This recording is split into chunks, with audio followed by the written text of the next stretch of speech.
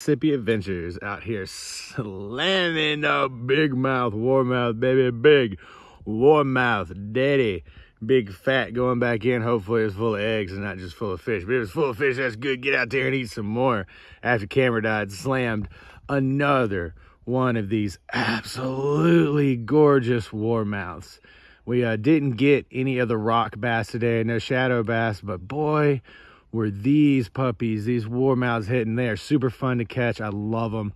So glad they're out here in the half-acre pond. So let's go ahead and put, hopefully, Miss Full of Eggs back in. By the way, they do have really sharp teeth. Look at them freaking teeth.